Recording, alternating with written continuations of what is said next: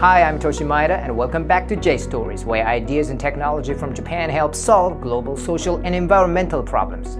Here's a quick look at this week's J Stories.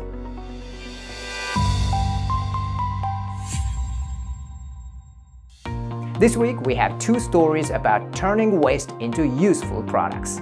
Each year in Japan, more than 600,000 tons of unwanted fish parts are thrown away, including the skin. But now, two Japanese companies are turning that skin into attractive and sustainable leather. The leather is just as strong as animal leather, but thankfully, the fishy smell isn't, being completely removed during the manufacturing process. The companies are already making and selling products made from this unique leather, such as wallets, belts, and business card cases. What's more, they are keen to share their technology with the world. Both companies are even taking part in a United Nations project to promote fish leather in the South Pacific nation of Samoa.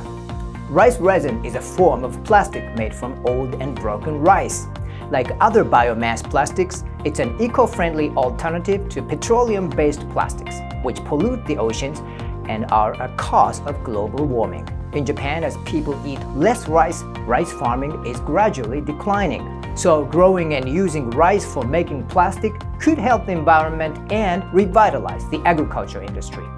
The rice plastic was developed by Tokyo startup Biomass Resin Holdings and has already been used to make cutlery, children's toys, and bento lunch boxes.